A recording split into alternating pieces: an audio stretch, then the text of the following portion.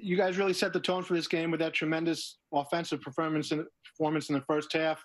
What did you see clicking kind of right from the start there? I think we had a very aggressive approach about us, Tom. We really pushed the pace, tried to get threes early and often, and we were extremely unselfish. I think that theme carried over throughout the course of the night. Tim Reynolds. Hi, Jacque. Hey, all you guys have gone through. A lot got made of you guys being like 20-point underdogs in this game.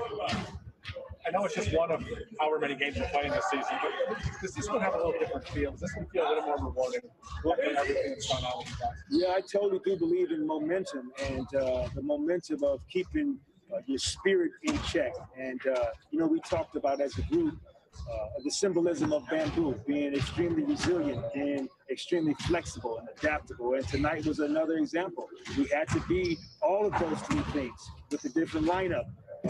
And so overall, that concept has stayed with us, and I hope it continues.